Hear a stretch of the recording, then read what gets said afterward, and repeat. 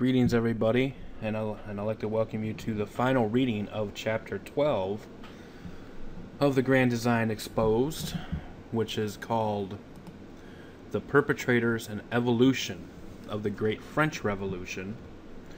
And we're going to back up one paragraph for continuity, and just so we can kind of have a brief review of what is going on before the escalation that leads to revolution. Take notice that each calculated step prepared the way for the next in the progression to attain their ultimate goal. And who was the they? Well, it was you have, for example, Roman Catholic Abbé Emmanuel Joseph Sieyès, or CA. You had the Freemasons. You had Duc d'Aiguillon, the Marquis de Condorcet, and the Vicomte de Noailles. You had all of these. You have the Catholic Abbé Talleyrand Périgord, who became the Bishop of Autun in January 1789. So he had a lot of people that would constitute as the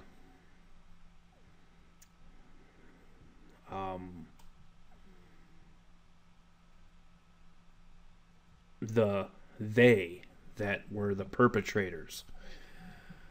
And amongst these, like I said, you got the Freemasons, you have the Illuminati, you have all of these things. But it just seems, oddly enough, that, you know, the ones that were supposedly suppressed always seem to be sticking around, overseeing things. And that's what is really behind the they that fomented revolution.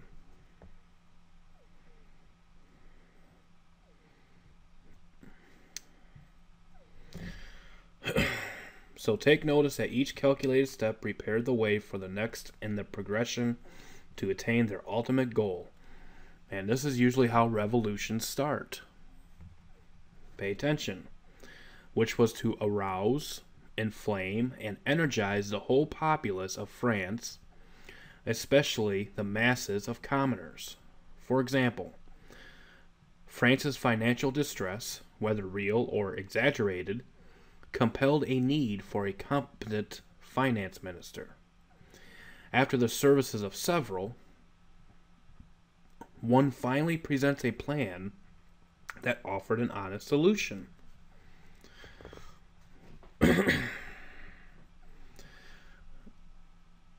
But from the very outset knew that his proposal would be like poking a stick in a hornet's nest.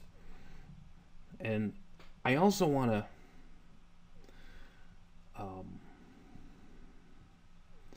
bring up this notion as well. Whenever you hear the aspect of the word solution, especially when it comes to economics, politics, revolutions, wars, you always have to dig a little deeper to understand the thesis and antithesis, and you have to understand the Hegelian principle. Okay? Problem, reaction, solution. So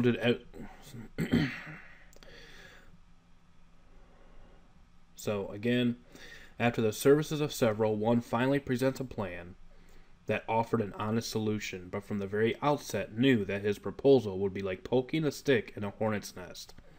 So did everyone else. His reward was disgrace and criminal charges. In sheer desperation, the king ramrodded the tax plan through. and just as haughty determination, the aristocracy opposed it, demanding the broader consulting body of the Estates General. This opened wide the floodgates of commoners who, as 96% of the population of France, demanded to be heard as the true voice of the nation. From the plotters' viewpoint, things now were on a roll. And here we come to the next section, which is called Rehearsing Revolution, Commoners Stage Riots. As a country facing famine and rehearsing revolution, it began early in the new year of 1789 to elect deputies from each class group for the upcoming Estates General convocation. In all, 1,214 representatives were elected. 285 nobles, 308 clergy, and 621 for the Third Estate. From the time of the election, the mood of the nation turned ugly and intensified as the meeting of the Estates General approached. In several districts, there were repeated revolts against taxes and the cost of bread. In Lyons, the populace invaded the office of the tax collector and destroyed his registers. At Agde, near Montpellier, the people threatened a general pillage unless the prices of commodities were reduced. They were reduced. Villages fearing a shortage of grain forcibly prevented the export of grain from their districts. At Montlhéry, the women, hearing that the price of bread had been raised, led a mob into the granaries and bakeries and seized all available bread and flour. Here and there, the populace took matters into its own hands. It threatened to hang at the nearest lamppost any merchant hiding grain or charging too much for it. Similar scenes were almost everywhere in France. In town after town, orators aroused and excited the people by telling them that the king had postponed all tax payments. A report ran through province in March and April that, quote, "The best of kings desires tax equality, that there are to be no more bishops, nor seigneurs, nor tithes, nor dues, no more titles or distinctions."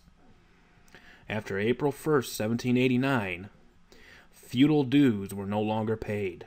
In Paris, the center of agitation, the excitement mounted daily as pamphlets poured from the press, and orators lifted their voices at the cafes and clubs.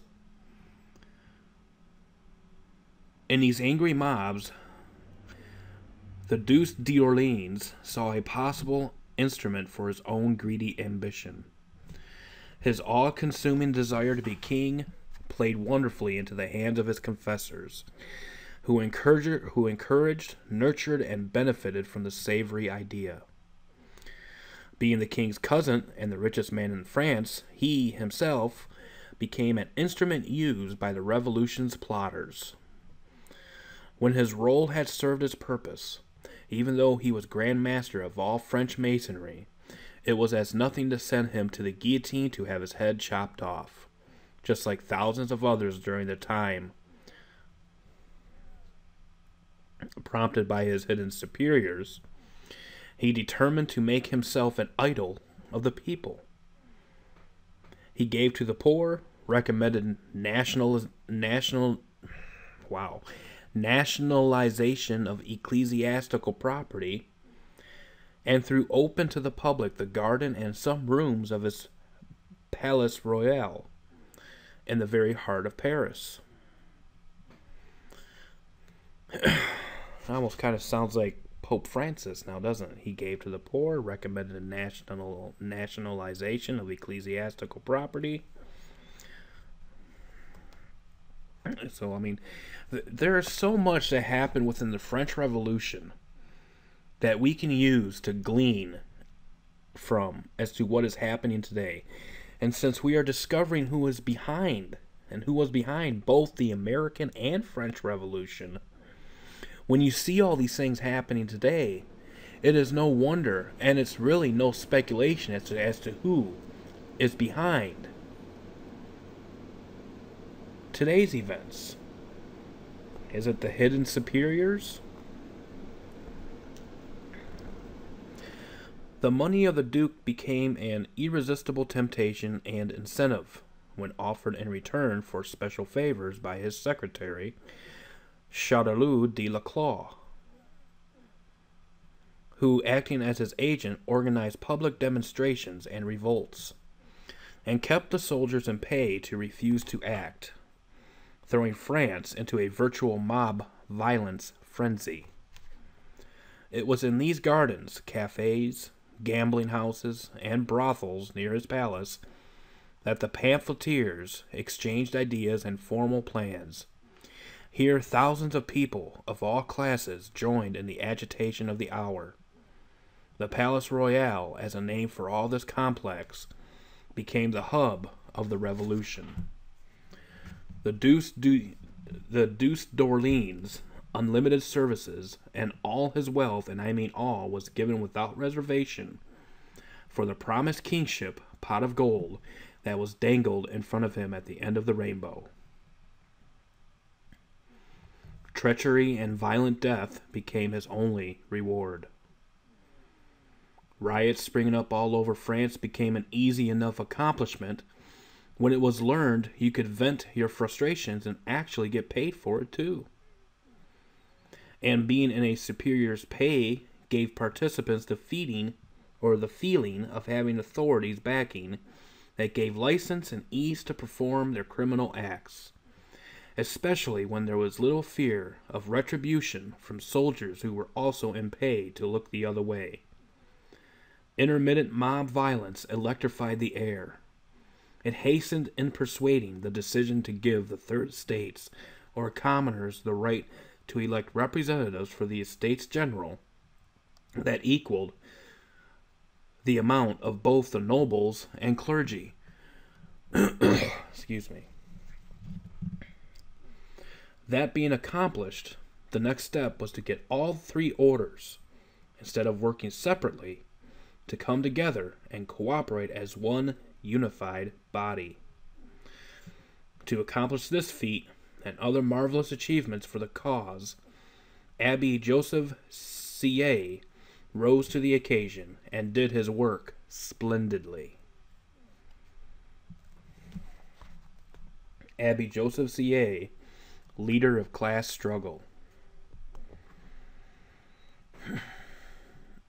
Joseph Sieyès, priest of Rome, wrote pamphlets that could excite the populace, but as a member of his own order of the clergy was rejected as a deputy for the Estates General.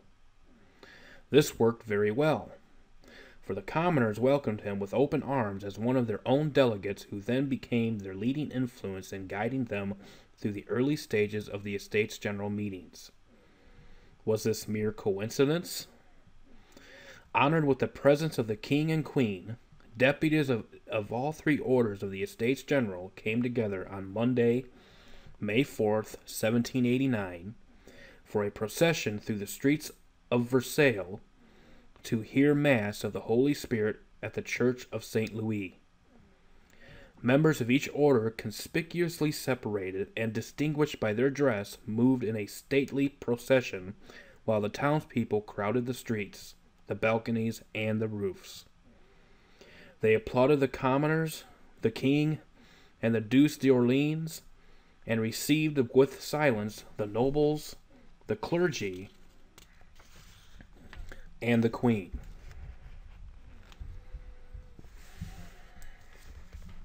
The next day, the king opened the first session of the convention with a brief address, frankly confessing the financial distress of his government, attributed to a costly but honorable war, quote-unquote, which was the American Revolution, asking for an, quote-unquote, augmentation of taxes, and deploring, quote-unquote, an exaggerated desire for innovation.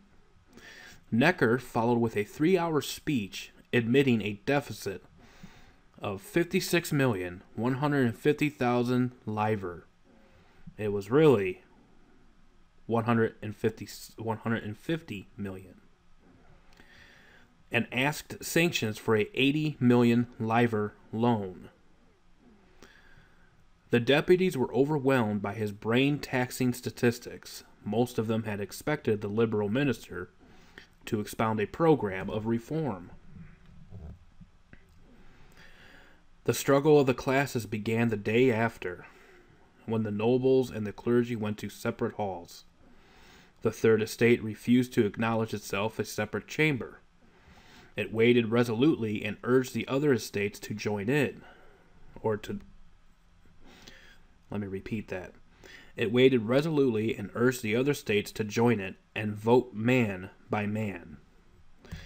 The nobles replied that to merge the three classes in one and allow individual voting would be to surrender the intelligence and character of France to mere number and Burgius dictation. The clerical delegates, divided between conservatives and liberals, took no stand, waiting to be guided by events, and a month passed. Meanwhile, the price of bread continued to rise despite Necker's attempts to regulate it. And the danger of public violence increased as the flood of pamphlets continued to agitate touchy feelings. And these pamphlets, oh man. Again, another example we can read about this propaganda and pamphlets and pamphleteering and these types of things. You can check out a book by Avril Manhattan entitled Vietnam, Why Did We Go? Okay? And you're going to see the same type of propaganda. And the thing is propaganda is a very, very great tool in the psychiatric war that the Jesuit order loves to use. Loves to use propaganda. And we have propaganda all over the place. I mean, just look at the elections. Look at the movies. I mean, look at Hollywood. Look at the entertainment industry. The music industry. All of these TV channels. I mean, it's all propaganda to get your feelings stirred up. And if you don't realize that your mind can be persuaded by this propaganda by simply coming up with the excuse, well, I'm only listening to these things to understand it, then really, in a sense, you're playing right into the hands of the war without ever even you knowing it. And you could very well end up being one of the ones that destroys your neighbor and thinks that you are doing God a service.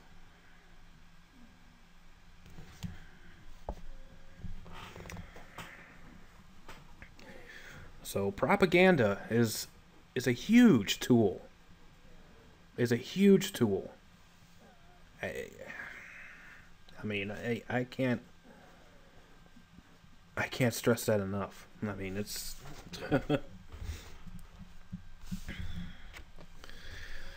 anyways, back to the book. On June 10th, the deputies of the Third Estate sent a committee to the nobles and clergy, again inviting them to a joint meeting, and declared that if the other orders continued to meet separately, the Third Estate would proceed without them to legislate for the nation. The break in the contest came on June 14th, when 9 parish priests came over to the commoners. On that day, the Third Estate elected Jean-Sylvain Bailly its president and organized itself for deliberation and legislation. Encouraged by this break in the privileged orders ranks, CA now proposed that, as the Third Estate represented 96% of the nation, they should immediately start the work the country was waiting to see performed. As a first step, the name of a States General should be officially abandoned, and the Third should confer upon itself a title that implied its unique authority, which was to appropriate complete sovereignty to itself, quote-unquote, the people. CA also proposed the simple and explicit National Assembly. You have to bear in mind that this CA is a very high-ranking Catholic abbey, bishop, priest, whatever you want to call him. He's very high up there in the hierarchy, so to speak.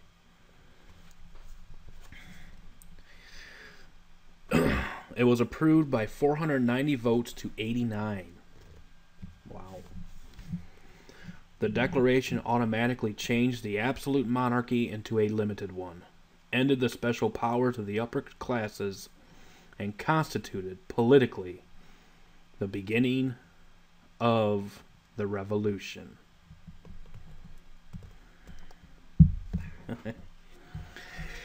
So, this Abbey CA, this cardinal or bishop or whatever, is on the side of the people.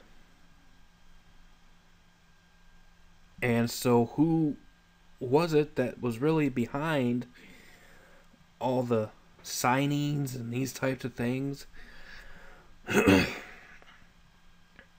And to garner a voice of the people.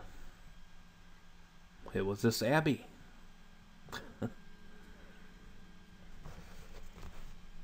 And so this CA was basically the one that spear-tipped, did the final nail in the coffin that would launch France into revolution. And now the clergy votes to join commoners. Oh my goodness. Almost as if on cue, when hearing the news that the Third Estate had adopted a new title, those of the clergy who wished to join them as an order pressed harder than ever for union.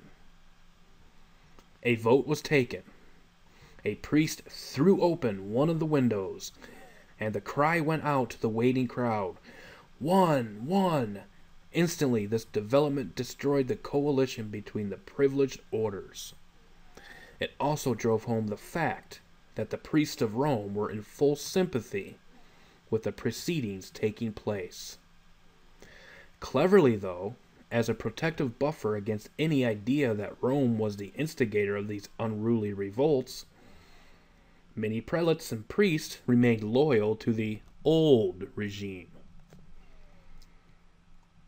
When the new constitution had been drawn up, and it was required to take an oath to show public support of it, the 1912 Catholic Encyclopedia, Volume 13, page 11, under the subject Revolution, has this to say, quote, "The National Archives preserve the complete dockets of 42 departments which were sent to the Constituent Assembly by the civil authorities. This shows that in these departments, of 23,093 priests called upon to swear, 13,118 took the oath. There would be therefore out of 100 priests, 56 to 57 jurors, who were obedient, against 43 to 44 non-jurors, who were disobedient. In actual fact," and that's, by the way, that was the end of the quotation. "In actual fact, a number of bishops were leaders in the movement, such as Talleyrand of Audun, Brienne of Sens, who became finance minister, Geronte of Orleans, and Lafond de Savine of Vivers, as well as assistant bishops such as Goebel, coadjutor bishop of Bale, Marshal de Brienne, coadjutor of Sens, and Dubourg Merode, Bishop of Babylon. Wow. Okay. At the Festival of the Federation, in commemoration a year after the fall of the Bastille, we find on July 14th, 1790, Bishop Talleyrand and 300 priests officiating at the altar of the nation who besought the blessings of God on the Revolution. Taken from the same Catholic encyclopedia and subject, Revolution, page 11.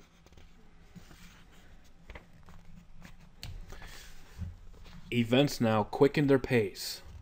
Alarmed by the strides and revolutionary behavior of the Third Estate, the king, pressed by the Queen and his court, announced that he would hold a meeting on June 23, 1789, presided over by himself, and address the estates to declare that the actions of the Commons were illegal. Here we go. Here comes the dialectic. And to prevent any more meetings, the building of the meeting halls were locked. Undeterred by this action, and at the suggestion of Dr. Joseph Ignace Guillotine, let me read that name again.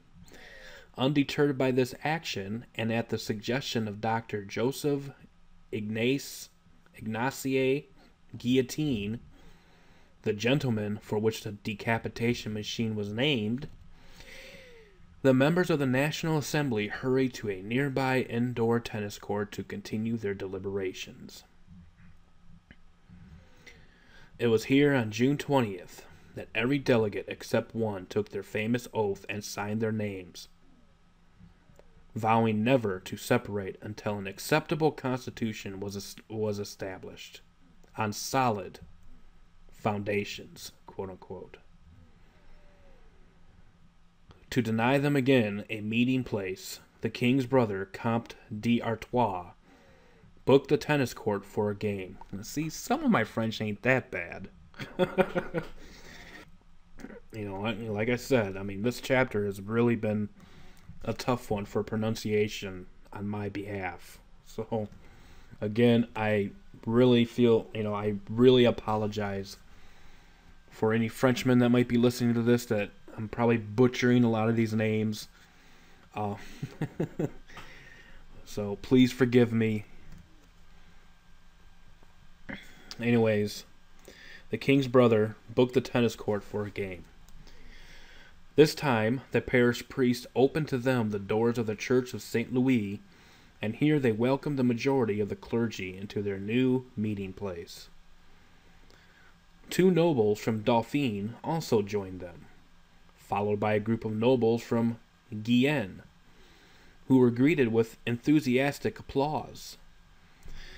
On the 23rd of June, 1789, the king, arriving with great pomp and fanfare, escorted by cavalry and a company of household guards, delivered his speech to the assembled estates. There were certain concessions the monarchy was prepared to make, but he made it clear that the ancient regime was not to be dismantled. As to emphasize this, the wording of the king's speech was more threatening than conciliatory, and pointed out that if any reforms were to come, they would be granted by himself and not won by demand. He said, quote, "None of your plans or proceedings can become law without my express approval. I command you to disperse at once and to proceed tomorrow morning to the separate rooms set aside for your orders so that you may resume your deliberations." Unquote. With these words, he walked out of the hall, followed by the contented nobles and some clergy who had been assured of their continuing privileges. Comte d'Honoré, Gabriel Mirabeau, seized his opportunity. "Gentlemen," he called, rising to his feet, his powerful voice echoing round the walls while trumpets sounded outside as the royal coach rattled away. We are being dictated to in an insulting manner. I demand that you assume your legislative powers and adhere to the faith of your oath. It allows us to disband only after we have made the Constitution. By June 27th, most of the clergy and 47 of the nobles, led by the Duce d'Orleans, had joined the National Assembly. The victory of the Assembly seemed secure. Only force could dislodge it. And so the king calls in troops.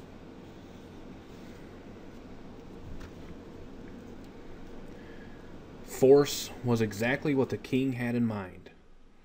By the first weeks of July, he had summoned in 10 regiments of troops, mostly German and Swiss, with 6,000 occupying Versailles and 10,000 around Paris. It set the nation aflame. The assembly and the people believed that the king was planning to disperse or intimidate them. Multitudes gathered around the Palace Royal and swore to defend the National Assembly at whatever cost. The municipal authorities were unable to maintain order, for they could not rely upon the local French guards, some pledging to obey no orders that were hostile to the National Assembly. The 407 men who had elected the deputies of the Third Estate for Paris met and substituted themselves for the royal government of the capital. The old council abandoned to them the task of protecting life and property. It was this group of men who appointed Jean-Sylvain Bailly, mayor of Paris, and Lafayette, commander of the citizens' militia, which was shortly to become the National Guard. The ferment at Paris was beyond conception. 10,000 people expressing their fury of liberty. Mirabeau, that awesome and eloquent speaker, stirred up his listeners in a violent speech on the 8th of July, declaring, quote, "A large number of troops already surround us. More are arriving each day. Artillery are being brought up. These preparations for war are obvious to anyone and fill every heart with indignation." Anger and fear were now at a boiling point. Only a word was needed to arouse and ignite the populace into a violent response. That word just happened to be supplied by a Jesuit-educated gentleman named Camille Desmoulins, who on the afternoon of July 12th, being near the Palace Royal, leaped upon a table and cried out, "The German troops in the Champ de Mars will enter Paris tonight to butcher the inhabitants."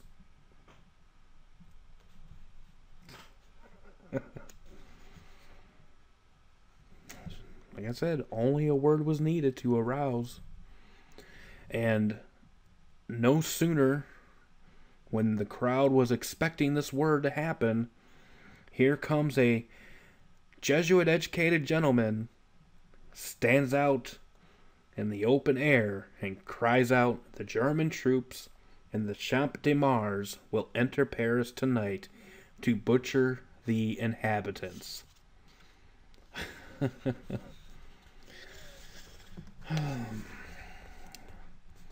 Is the plot starting to unravel itself as to who's behind these things?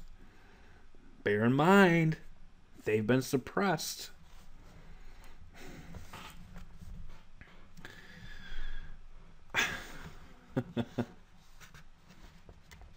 Oh man. You're gonna hear some of these quotes, and they're gonna seem very familiar to you in your textbooks that you've read in school. So, wow. The German troops in the Champ de Mars will enter Paris tonight to butcher the inhabitants. Then, brandishing both a pistol and a sword, he called to the mob, "To arms!" He climbed down from the table into the swirling crowd, who then loudly repeated his call, "To arms!" That reverberated on every side. He fastened a green ribbon to his hat and urged everyone else to wear some sort of green cockade in token of their support for the common cause. They did so until it became dangerous to be seen out of doors without a hat garnished with green. A crowd of 8,000 people marched off to search and ransack the town for weapons.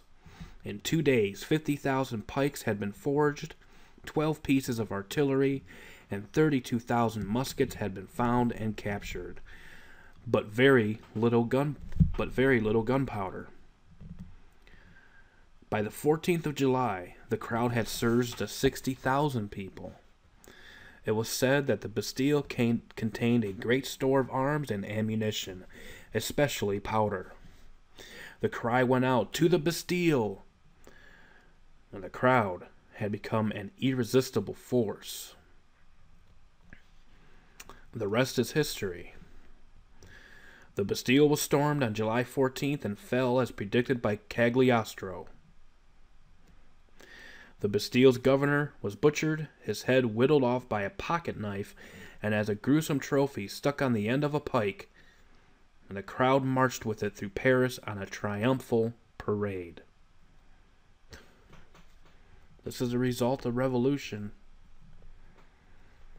As for the Bastille being torn down, as was also predicted, the next morning, a contractor and patriot by the name of Palloy, specializing in the demolition of buildings with 1,000 workmen, began stone by stone to bring the prison down.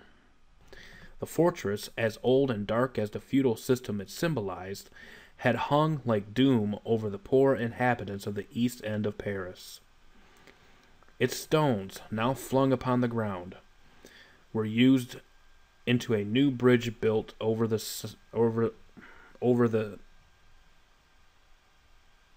Seine, and into the stairways of private houses, so that they could be trodden underfoot by patriots. A key of the Bastille was presented by Lafayette to George Washington, the foster parent of the French Revolution. With its destruction, a new age was hoped to come into being.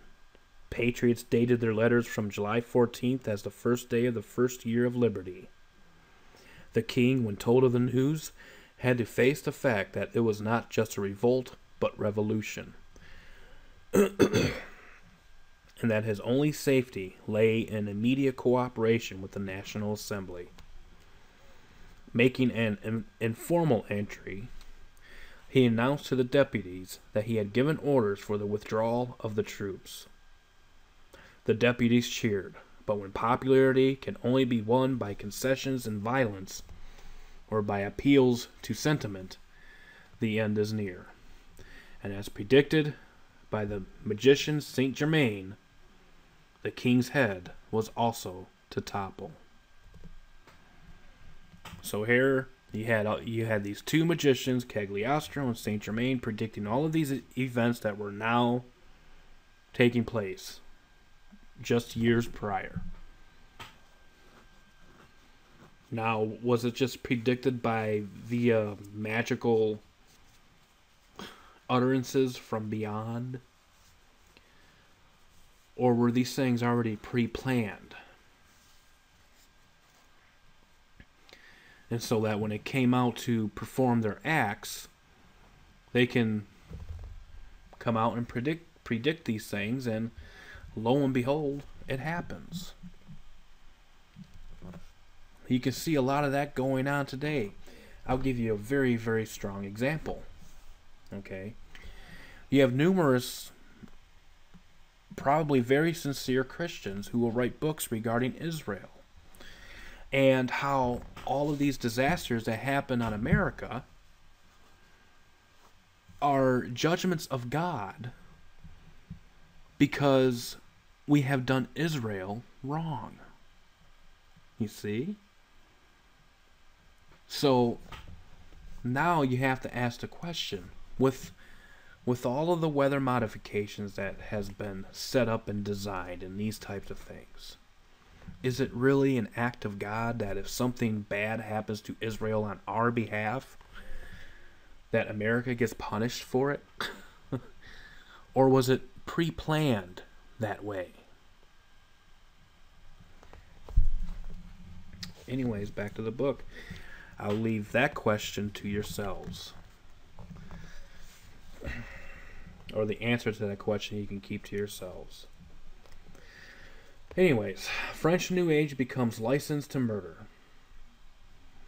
The French New Age of liberty became a license to murder, whether by bands of insurgents armed with sabers, pikes, and axes that stabbed, hacked, and beat to death their victims, or by the operations of what the deputy J.A.B. Amar called the Red Mass, performed on the great altar of the Holy Guillotine. The shrieks of death were blended with the yell of the assassin and the laughter of buffoons. Under the rallying call of unity, liberty, equality, fraternity, or death, it became dangerous to be considered less revolutionary than your neighbor. Let me repeat that again. Under the rallying call of unity, liberty, equality, fraternity, or death, it became dangerous to be considered less revolutionary than your neighbor. Think of what's going on in America today with all of these riots. Black Lives Matter. On the other side, you have, you have the issues of the Confederate flag and these types of things. And you have people like Alex Jones stirring up the crowd. Patriotism that, American freedom this, American freedom that. And you got all of these truth movement individuals shouting for the same thing. But yet, if you don't let your voice be heard, or if you speak out against both sides of these things, you are considered less revolutionary than your neighbor.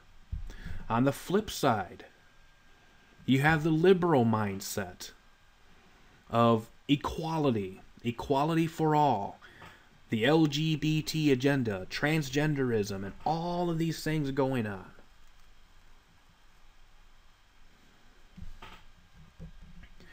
All you have to do is to look back at this French Revolution and look back at who was pulling the strings of this revolution behind closed doors, and you are going to be able to see, and a lot of things are going to be opened up to you. Because I mean, and don't get me wrong. I mean, the American Revolution was basically, not as, maybe not as bloody as this one, but the context of it was basically the same. Okay? And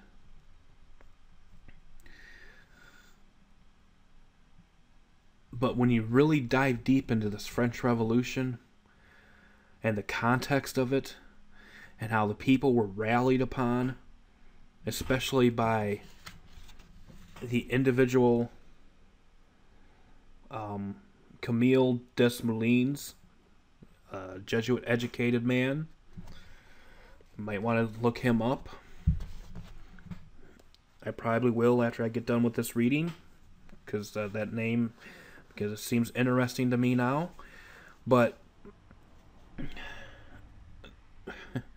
when you look at the things of the French Revolution, especially in this next couple sections, okay, all you have to do is just realize it when Ecclesiastes says that there is no new thing under the sun. that what you see in the events of this revolution is the same thing that is going on today. All right? We have echoes of liberty, echoes of freedom, equality, fraternity, and this is that rallying call of unity. We have that same rallying call for unity going on today. And a lot of that is also centered on this election year as well. So, very interesting times we are living in, folks. And to look back at history is, I wouldn't necessarily say it's a must, but it would prove to be a good idea to do so. And again, that's why I'm presenting this book. And once I get done with this next few chapters, I will be including this book sources, so be patient. Okay, that's why I just keep an eye on the description boxes of the videos.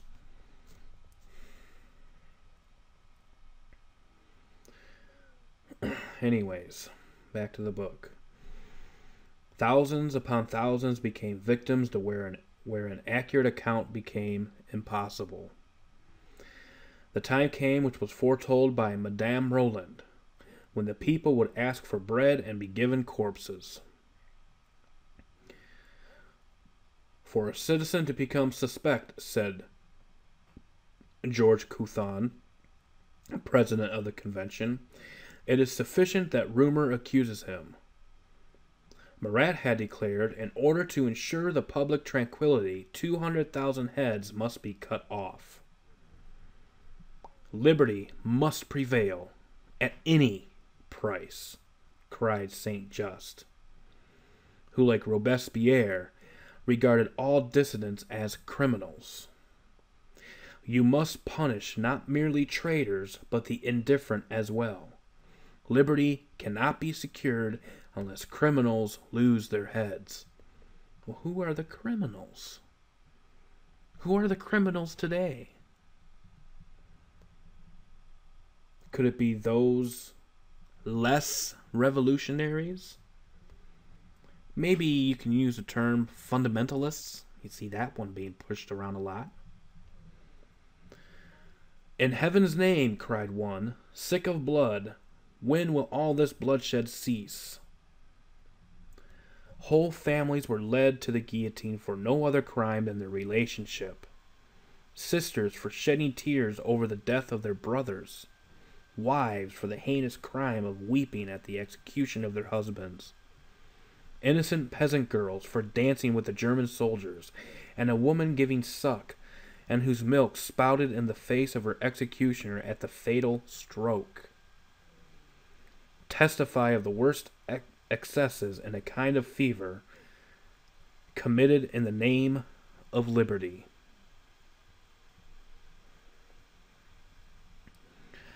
Madame Roland, arrested and led to the guillotine, uttered her famous apostrophe, "O liberty, what crimes are committed in your name?" Jeez. "O liberty, what crimes are committed in your name?"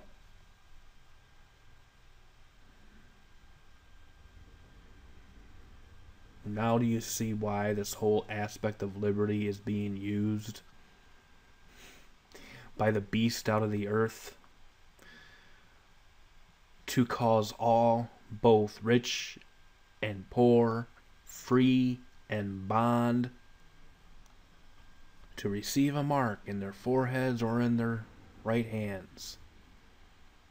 And this same beast out of the earth makes an image to the first beast, and this first beast has all the politics. They have folks, they got doctrines for every aspect of life you can dream of. You want the aspect of liberty? They have it. Okay? You want freedom? You want their version of freedom? They have a doctrine for that too. As a matter of fact, I mean, if you can pain to read it, read the books by Thomas Aquinas. Thomas Aquinas is basically the doctor of the Roman Catholic Church considered. And he spoke on both fronts. He spoke on behalf of the conservative Catholic that, today, in retrospect of like the Inquisitions and these types of things, as well as things that are echoed by your founding fathers, Jefferson and Thomas Paine and Benjamin Franklin and all of these guys. This whole notion of liberty is all focused on committed crimes in its name. Oh, liberty, what crimes are committed in your name? Now, all you got to do is think of the wars and endless wars that we have been involved in. How many wars, how many lives have been lost? How many countries destroyed?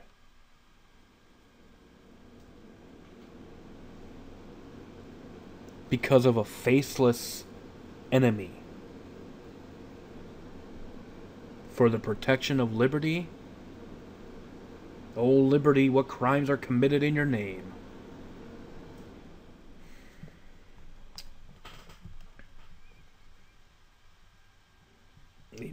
And the same ones that perpetrated this French Revolution just years before were the ones behind the American Revolution. And so what you are seeing here are, the heads behind the scenes were the same heads that fomented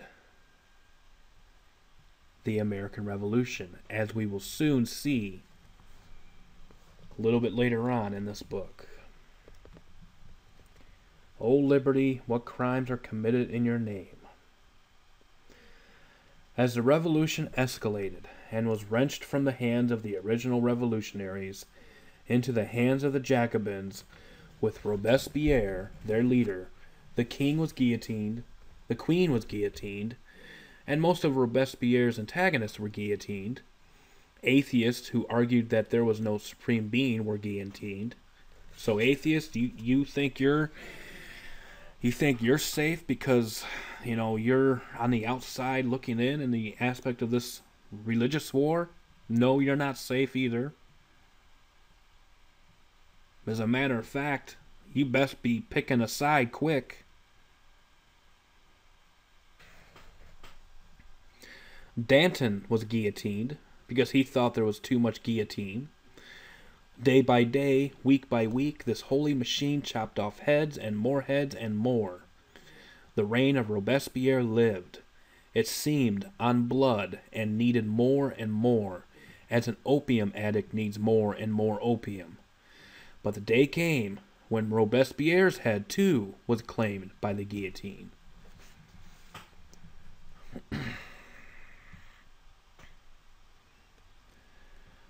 There is no need to go much further into the Great Revolution of France. History has all too well supplied us with an untold amount of books that make us shudder at the almost inhuman, senseless, and grisly scenes during that time. No one was safe.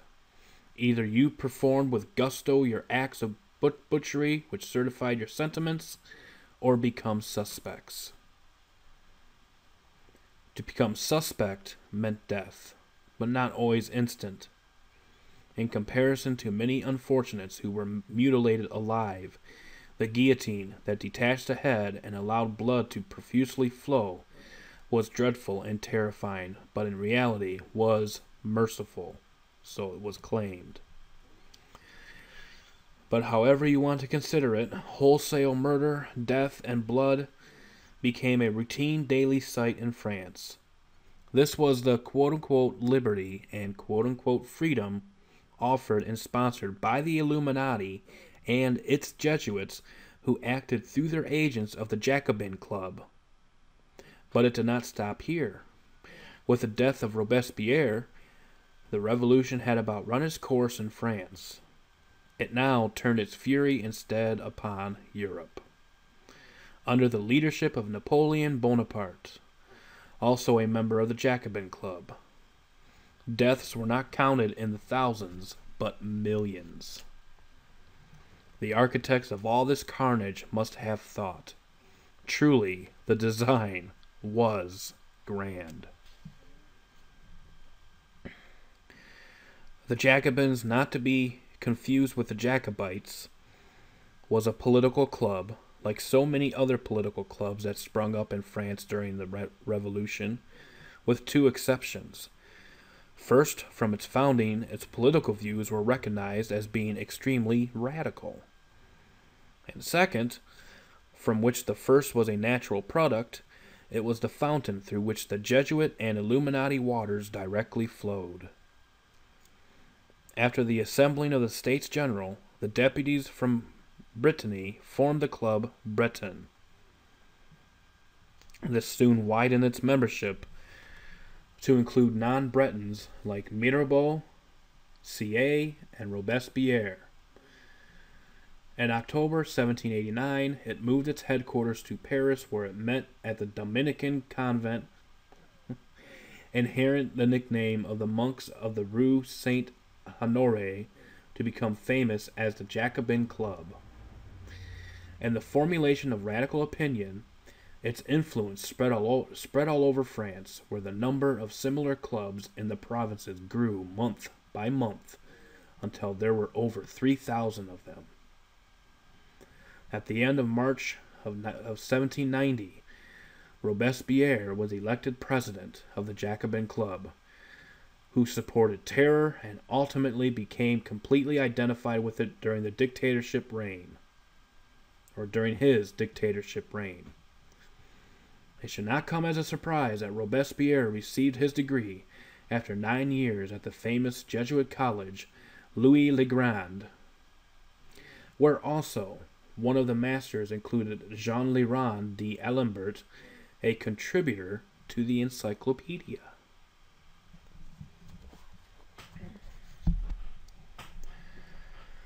Participants in the great work.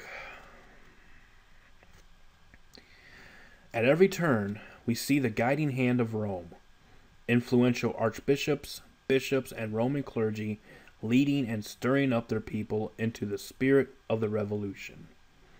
Rome always officially excuses the conduct of these wayward prelates as being mavericks or renegades, but unofficially they perform marvelously in the great work. No better example could be given than the Archbishop of Paris, Jean-Baptiste Gobel, who was a sworn leader of the revolution. Quoted from the 1911 edition of the Catholic Encyclopedia, Volume 11, page 484, under the topic Paris, quote, "At the beginning of 1793, he, Gobel, was at the head of about 600 sworn priests, about 500 of whom were employed in parishes. On November 7th, 1793, he solemnly declared before the convention that his subordinates and he renounced the duties of ministers of Catholic worship, whereupon the convention congratulated him on having sacrificed the grotesque baubles of superstition." Unquote.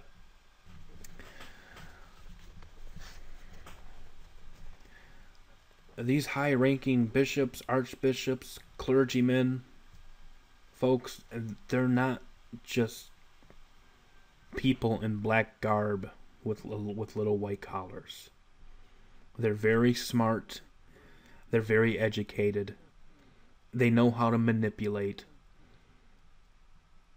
And they know how to perceive to be for the other side. And they can do it very, very well.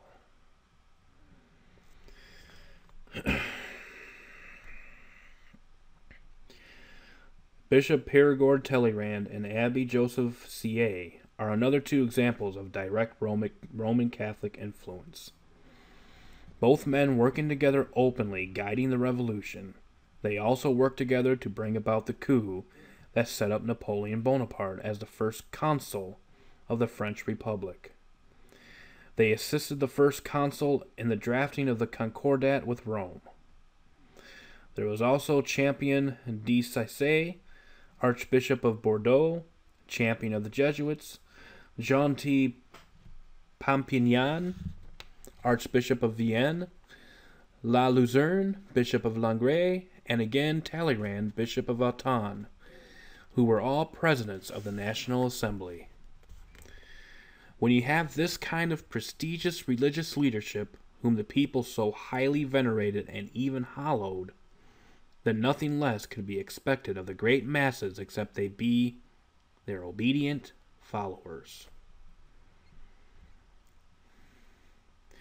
The evidence of a vigorously working conspiracy becomes overwhelmingly abundant when you examine the names and the overlapping lives of the leaders involved in the French Revolution. We have previously mentioned Frederick II, the Great Prussian War King, and his key role as the supreme head of Freemasonry's Scottish Rite. We know he greatly favored the Jesuits and sheltered them when their order was dissolved, supposedly. He also made the Jesuit-educated encyclopedist Denis Diderot and encyclopedist Jesuit educator Jean d'Alembert members of his Royal Academy of Prussia and offered d'Alembert the presidency of the Academy, which he refused. D'Alembert in 1755 and again in 1763 visited Frederick in Germany and received his pension regularly from Berlin. Frederick the Great's brother-in-law and military pupil, Duke Ferdinand of Brunswick, as has already been quoted from the Catholic Encyclopedia, became Illuminati and was the foremost leader of European Freemasonry and the princely representative of the Illuminism of his age. Now, in the service of the Duke Brunswick was a Frenchman, Lieutenant Colonel Moyvion, who had been most active during the formal existence of the Illuminati order, and had contributed much to its reception in the Protestant states of Germany. He remained long concealed. It was through the intermedium of this man Moyvion that Adam Weishaupt communicated the honor of becoming an Illuminati to another Frenchman, Count Gabriel Mirabeau. Mirabeau came into the order from the beginning, apparently as one of its founders, and went under the illuminated name of Arcellus, and later under that of Leonidas.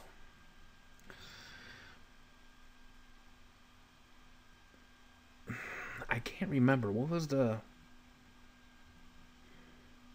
one of the main characters in the movie 300 Leonidas? The memoir found at his house outlined the program of the Illuminati evolved by him in collaboration with an inner ring of Freemasons belonging to the Lodge Theodore. Mirabeau stood out as one of the most noted figures during the early stages of the French Revolution.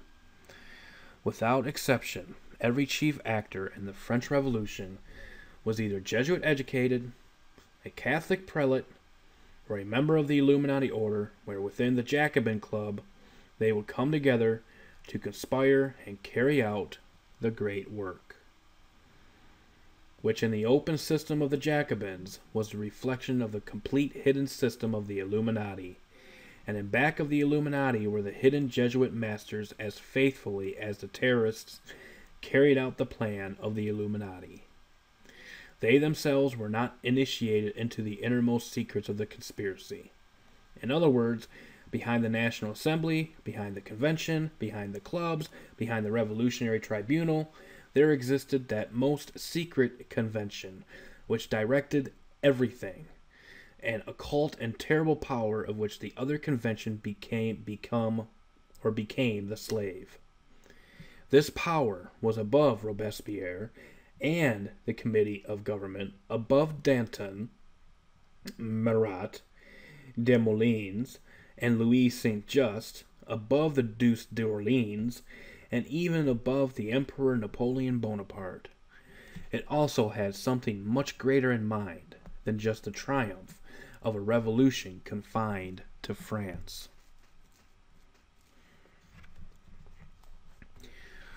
World Revolution, Rome's ticket to world domination.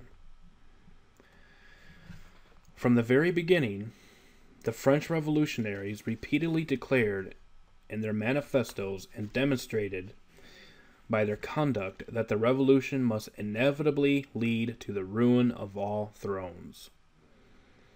Therefore, we must hasten among our neighbors the same revolution that is going on in France. The diplomatic committee, who were commissioned to deliberate on the conduct which France was to hold with other nations, decreed on December 15th, 1793, quote, "The Committee of Finance and War asked in the beginning, what is the object of the war which we have taken in hand? Without all doubt, the object is the annihilation of all privileges, war with the palaces, peace with the cottages.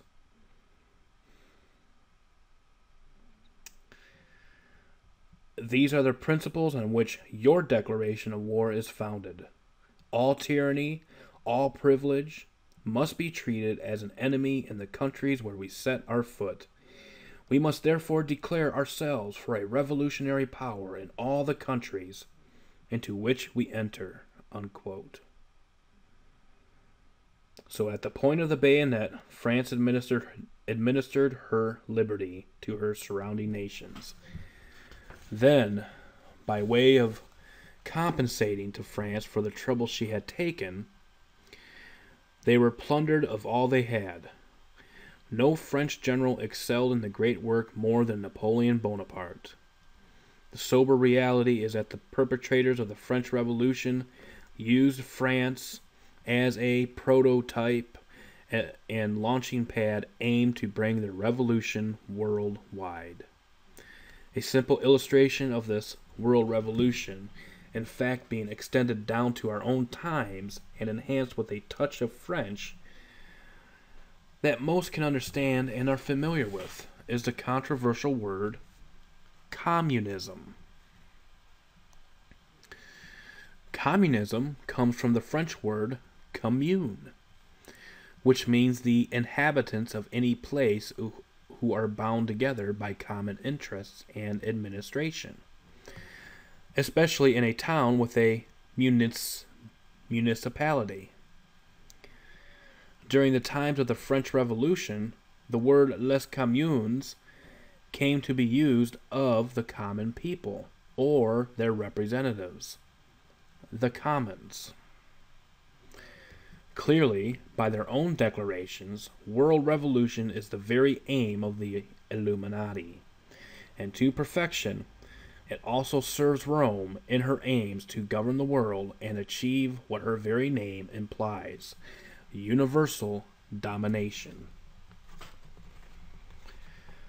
In the 200 years since the French Revolution, there has been 2 world wars, the so-called Communist Revolution, and all the other wars in between that has provided time and much experience to whip and mold the world into Rome's grand design goal. The Illuminati motto is, out of chaos comes order. By that it is meant, by war, revolution, and devastation, the world will be reduced to such a state of chaos that whatever is left will have to submit to their utopian new world order. But who is that nation that Rome has chosen to play its main superstar role in her final great work thrust, that will administer all this devastation and destruction upon the world? Here we go. Now we're going to get into the meat and potatoes, because here is the answer, and we are going to be expounding upon that answer in the next several chapters. Grieving sadly, with deep felt emotion, it has been revealed, designed, and prophesied that our beloved nation, the United States of America, will commit these terrible end-time acts. Thus concludes Chapter 12 of the Grand Design Exposed, the Perpetrators and Evolution of the Great French Revolution. And if you take anything away from this chapter at all, take this one away, is that the perpetrators of the French Revolution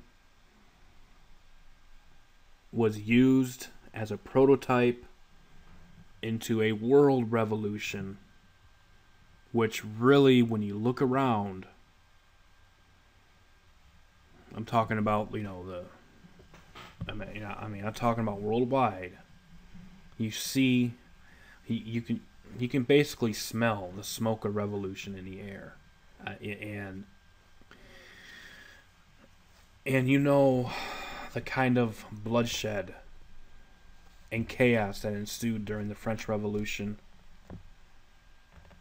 And if we can learn anything from the French Revolution, folks, what we have going on today, that is basically echoing what went on in France, it's not going to be a pretty picture.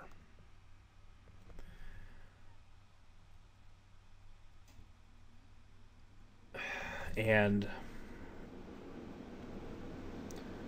see, the thing is, the beast out of the sea, they have to remain hidden. They have to remain as the peacemakers now. Because anything else would easily expose themselves. Because they know what kind of past they have. And so that's why they need the beast out of the earth to do its dirty work for them. And if you can identify the similarities between the beast out of the earth, which makes an image to the beast out of the sea, and you can see the similarities, albeit in technological advances in today's day and age, then you're gonna have the piece. You're gonna have the piece of the puzzle put together. But we've went through 12 chapters of this remarkable history, and chapter 13 starts with the title England's Religious War Expanded to New World. So now we're really going to be, as I stated, we're going to be getting into the meat and potatoes of uncharted waters of history that has been deliberately left out of the schools, left out of the colleges, left out of the universities, and frankly, many common people don't have a clue, because they're brought up, with this notion of, being set free from the terrible bondage of King George and our war for independence and these types of things, and all in the guise of tea and taxes. But if you understand who was really pulling the strings, then you are going to be ahead of the game. And you don't have to jump through many rabbit holes. You really don't. But just remember that this Society of Jesus, they are just as much as powerful as they were 500 years ago. Their tactics for war may have changed, but don't think for a second that what you see in the public as a Jesuit priest, all dressed up in fancy priestly garb, that they're not a threat. Because, folks, they got their diocese divided into 10 within this nation.